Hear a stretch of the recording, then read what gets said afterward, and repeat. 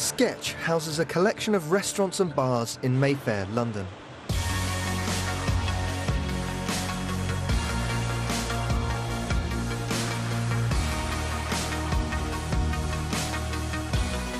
This is certainly grand, isn't it, this entranceway?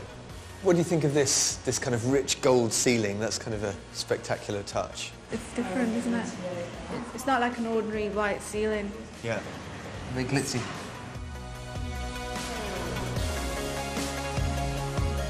It's a world-class showcase of interiors.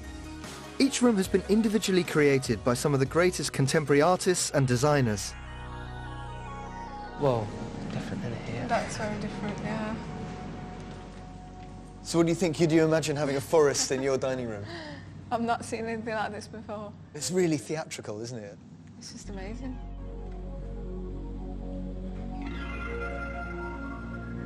Makes you feel a bit, like, happy. Yeah. Anam in Wonderland, isn't it? It is like that.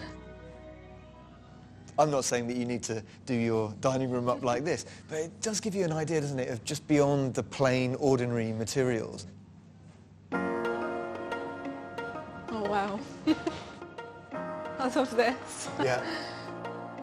It's just a perfect room. It's a beautiful place, isn't it? Yeah. The Gallery restaurant by award-winning architect and designer India Madhavi is an amazing example of a focused concept. I love how it's just two things where it's just pink and then this copper colour. Yeah. Really beautiful, isn't it? It's just perfect.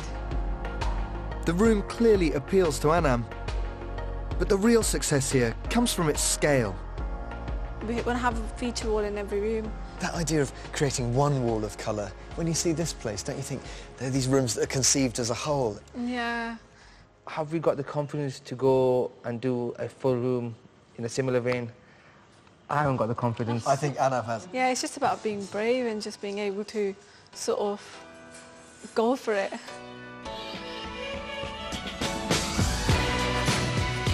The restaurant upstairs draws on the owner Morad Mazouz's North African heritage with opulence at its heart.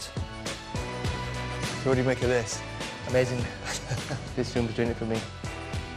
It's so tranquil here. Yeah.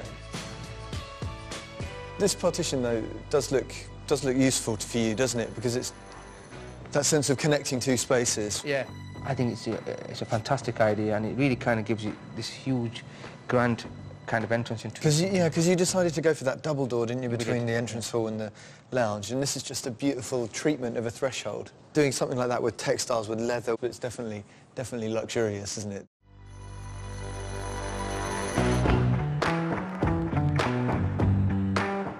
To me, this is probably the favourite part. And I'm feeling the coziness, I'm feeling kind of tranquility.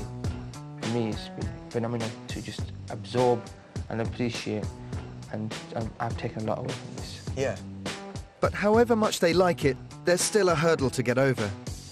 You know, it's our job to go and show the creativity that we've seen here and transpire that into Naeem's mind, which is a difficult task.